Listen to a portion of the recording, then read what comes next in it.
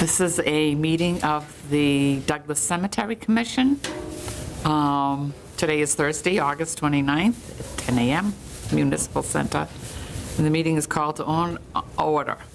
Attendees are Lee Lyons, our financial reporter, and Sarah Geemond, our secretary. I am Betsy Youngsma, the president, chairperson. That's a better word. Treasurer's report. Well, because of all the rain, we've had a lot of mowing, and That's right. and I can justify it because I've been mowing my own lawn about twice a week in between raindrops.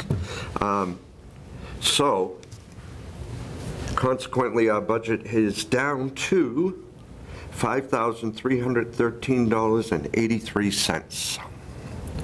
And we're only in the second month of the fiscal year. So that'll give us how many more mowings? I believe it's, let's see, 4. Okay. We may make it, you know, if it doesn't keep raining and the weather gets cooler, but we would ask for, you know, more money if necessary. Okay. So it's not a problem, but I think that in the future that might have to be increased, Yeah.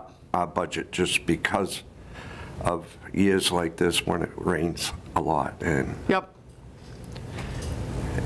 other little things that come up, like we had the cleaning chemicals that we bought for the cleaning of the headstones. Yeah. I mean, that was minuscule compared to the mowing cost, but that's where we're at. So hopefully it's only 2 or 3 more mowings. Okay. Do they have like a certain Amount? month that they usually stop mowing in, or do they? I think they They just, mow through fall, or?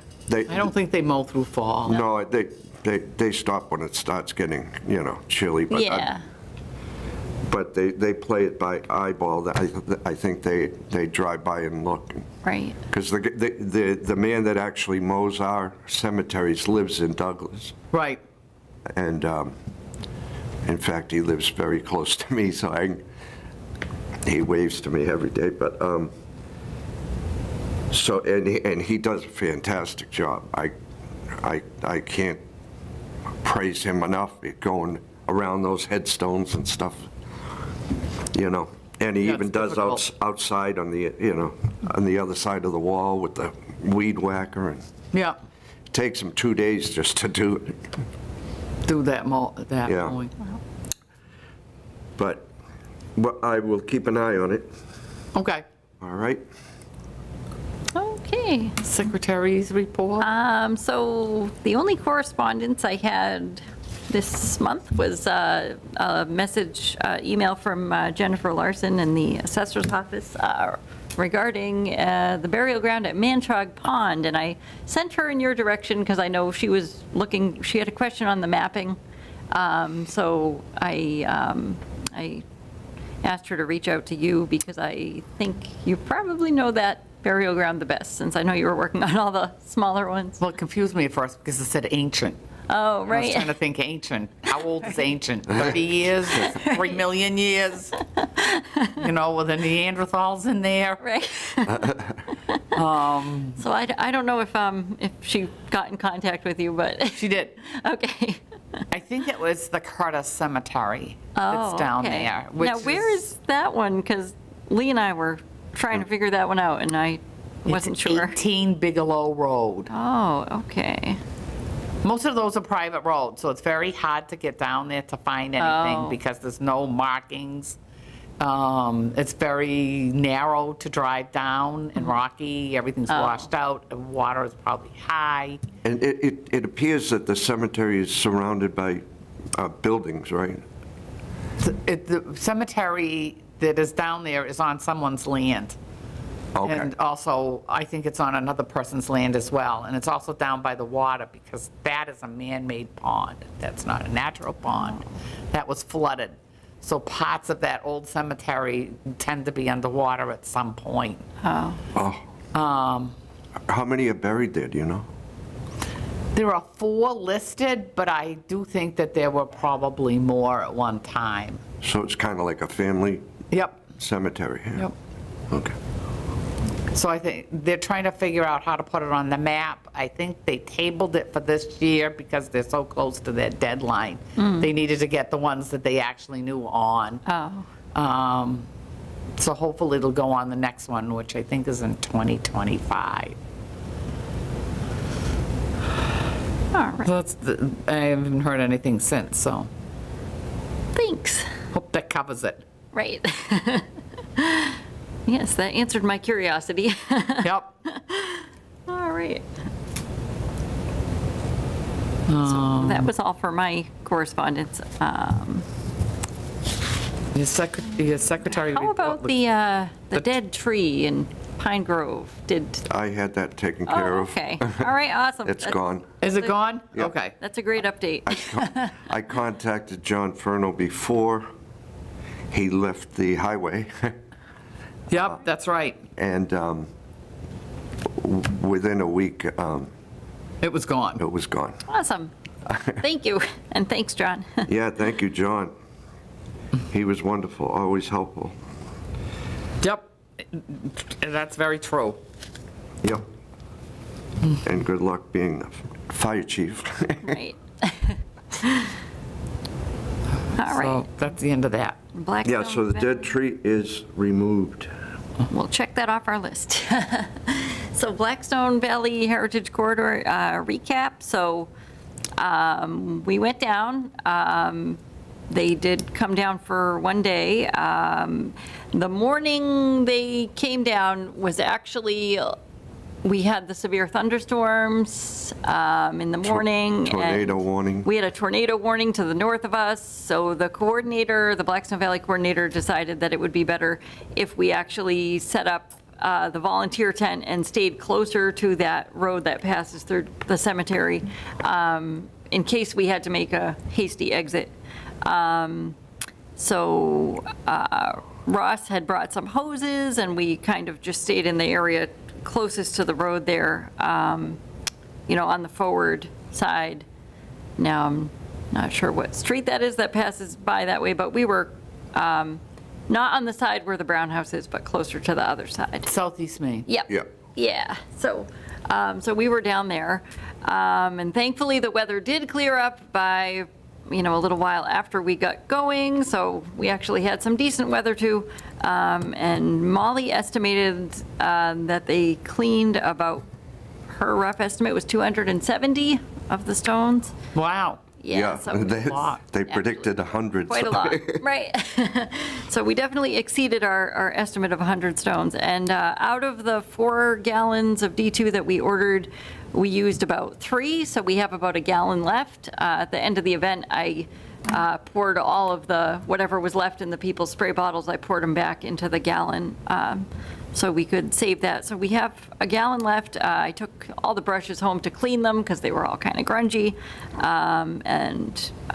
So I think overall, the invoices were about $344.11 for everything that we bought for the event, and that didn't include the buckets and brushes, which I actually bought on my own, and Lee split the cost with me, and that was about $50.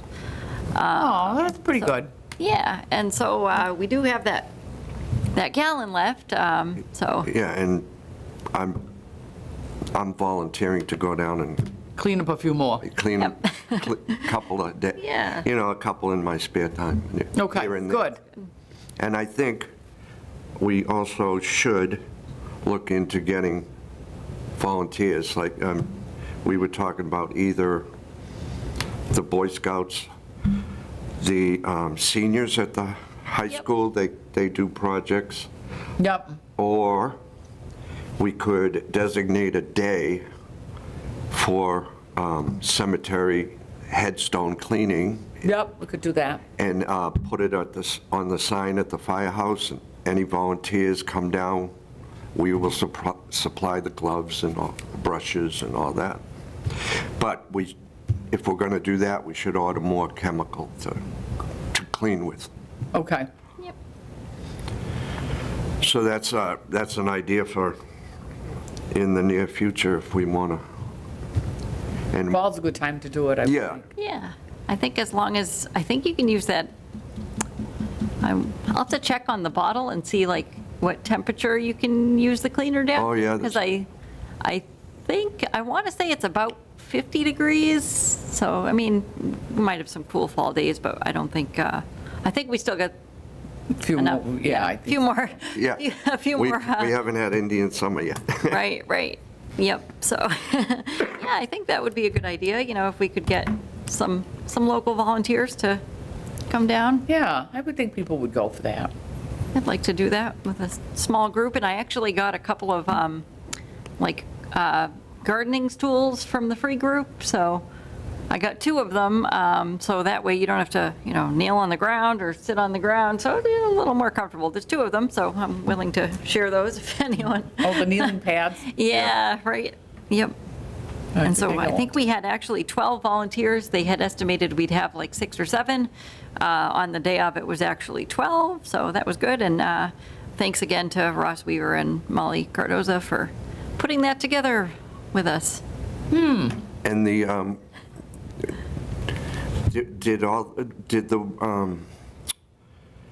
the water sources that were not working, were they working the day you cleaned? We only used, we had like a hose set up, and we only hooked up to one of the nearest like pumps, and that one worked fine throughout the day, so. Because I also went to the water and sewer department, Oh, and they yeah. were going to go down and make sure they were all working. Oh, okay. Okay. Awesome. Because there was 2 working and 2 not. Yeah, right. The Huh. the When day we we had. first went, it on the flag. did our walkthrough, Right, yep. And I still have all the marking flags too, so if we ever want to have an event, we can go back the day before. Yeah. That would, And mark them. yeah. Yep. We Oh, might, good. we might need to get that gentleman back to tell us which stones Right, are good to be brushed and good not. right. Mowing contract, putting out to bid. I don't Update. actually have any updates on that. No, I think we're fine with Yeah. what we have. Yeah, I think so too. I mean, this is an extremely large number of mowings for any year, so It is. Right. I don't think we will go over that, what is it, 10,000?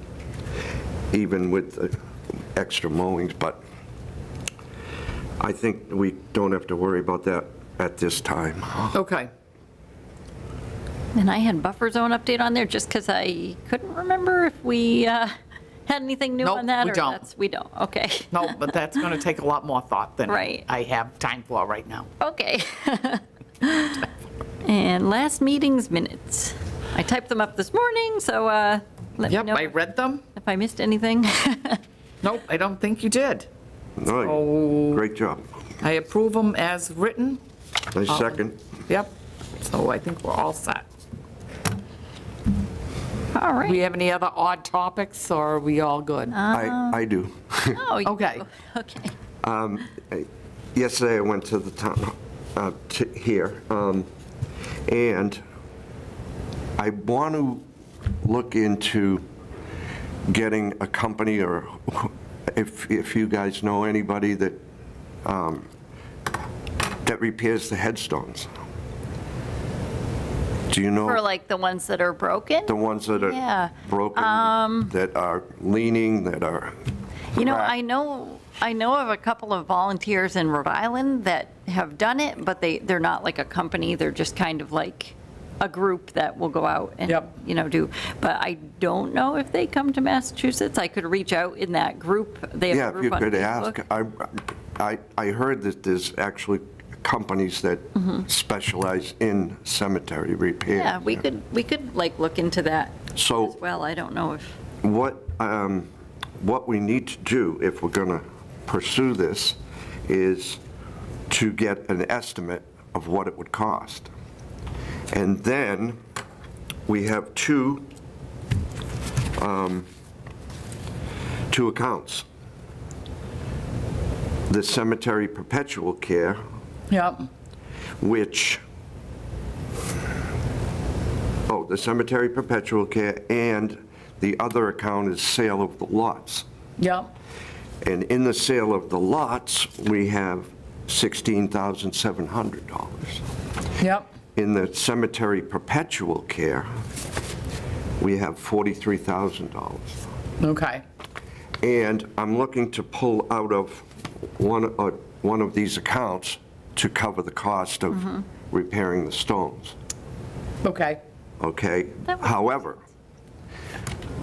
we're trying to figure out whether we need to go before the town meeting, or just, We do, because I think it's only allotted for certain things. well, I got a printout, which I will show you guys, maybe you can have copies, of how it's written, and it's very vague. Oh, Oh, okay. Okay? You know, supposedly with one of these accounts, it's for maintenance, and one is for perpetual care. Now, what is the difference between maintenance and care? That's, and one you have to go before the town meeting to get it approved, and one you can just, years ago, it was one you could just put in the estimate and present it to the Board of Selectmen, and they would approve or disapprove it. So, if we're gonna pursue the repair of the stones, and it has to go before town meeting, that would be in the late fall. But Okay. it has to be put on the agenda by the end of September. Yep. Okay, so what I'd like to do is find out if there's a company or two out there and see what their price would be. If they'd come in and give us a free estimate, look at, just the Douglas Center Cemetery first, and see what really needs to be repaired the most and what the cost would be. And maybe get a couple of companies to, How many stones are we looking at? that I don't know. I mean, but I thought there was only a couple, but when walking around and putting those flags on, I bet there's a couple hundred. oh yes, Right. there's at least a couple of hundred. and I know there's at least a few in Pine Grove, too. Yeah. There's one row where, like, it's a family plot, and almost the entire row has been broken in one way or another. And they're gorgeous. They're like they were really tall, and I don't know if that contributed to their breakage or not, but they're in rough shape. And there's also a Civil War veteran who died as a prisoner of war. Wow. And his stone is currently in two pieces, kind of leaning on each other, and it was a really fancy, nice stone that his family picked out for him. And so that one definitely, I would, Put at the top of the list. yeah, Yeah. right, because it's a really nice one, and, definitely being, Hard to determine, though, yeah. who deserves fixing, and Right, who doesn't, I know, though, right, it is. Well, Especially where we have so many to choose from, it's like, I don't know how you would decide. and then we also have the pieces that you inventoried, that Right. pieces of stone. Yep. And the headstones, yep.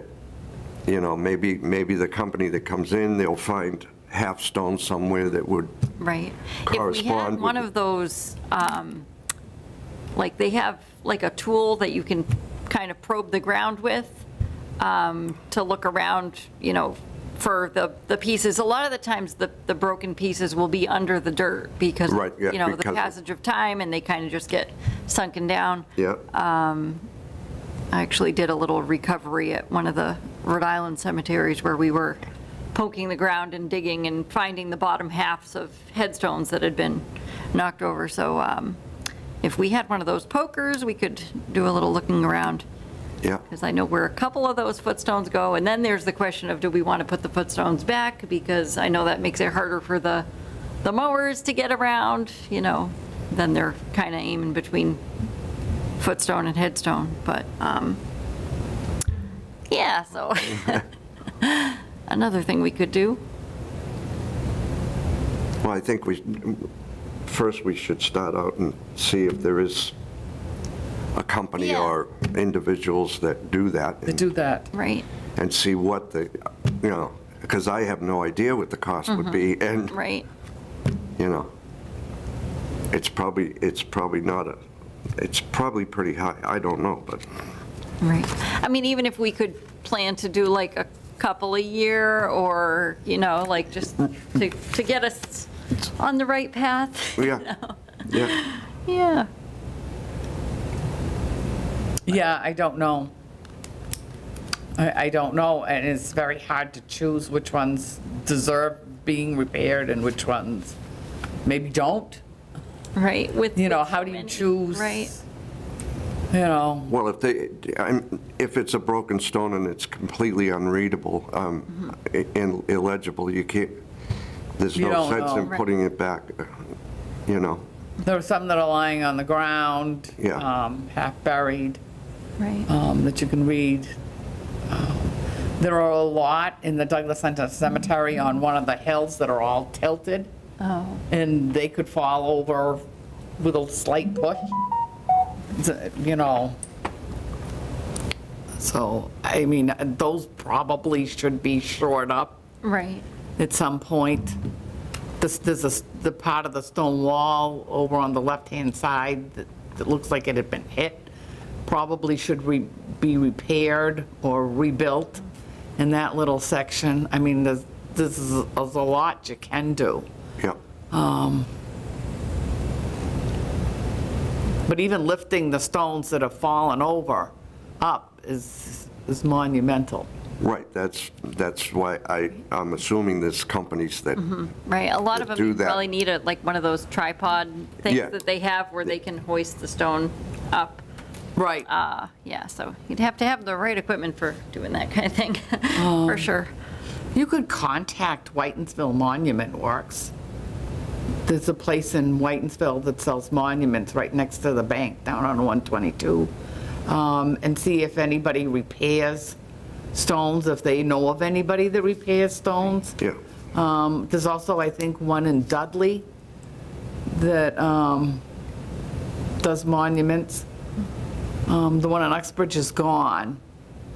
there's one in Hopkinton, Holliston. Yeah. I know there's a guy that's affiliated with the Atlas named, I think his name is like John, I want to say Apnell or something. He does like kind of like tours of different states repairing monuments, and I don't know if they'd have any contacts, because I know he uses the special kind of epoxy that you need for marble and whatnot. So, yeah, I don't know if they'd have any contacts of people around here that do that. I want to say I think he was out of Connecticut, but I'm not 100% sure on that. But I'll see if I can look him up as well, maybe. Okay. Sounds good. Just to kind of, if we can get the ball rolling on, Right. and we can figure out how we can use these accounts Yeah. to this. I mean, there's a lot in there that had been repaired at one time. Yeah, right, I You can see noticed when they a were few. glued and- Right, yep, I noticed a few that Yep. looked like they'd been repaired at some point. Yep.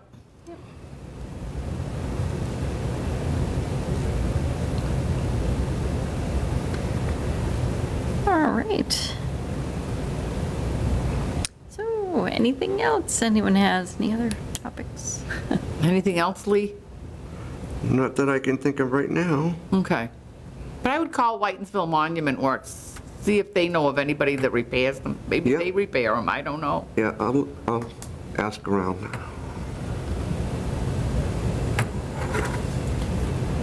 We'll figure it out.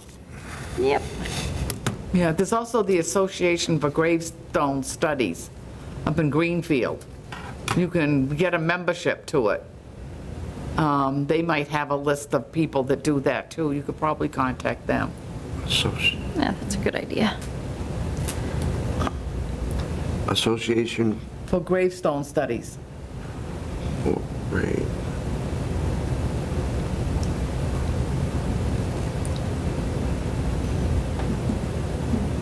And they're in Greenville, They're in Greenfield, yep, Greenfield? yep.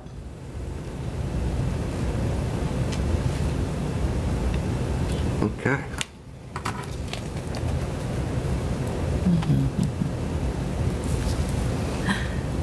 Trees all look good? Yep, Good. I think so. No poison ivy? Well, not that I've heard about, but I think there is probably some out there. But gosh, the we were very careful of it bumper at the crop volunteer event. Yeah, Yeah, I bet. yeah. We did give fair warning to everyone that it was on some of the trees, so, Yep. yeah. Yeah, there's not much you can do about that. All right, well, if that's all, I'll make a motion to adjourn at 10:27. I second it. Approve, I agree. Approve. Right. All right.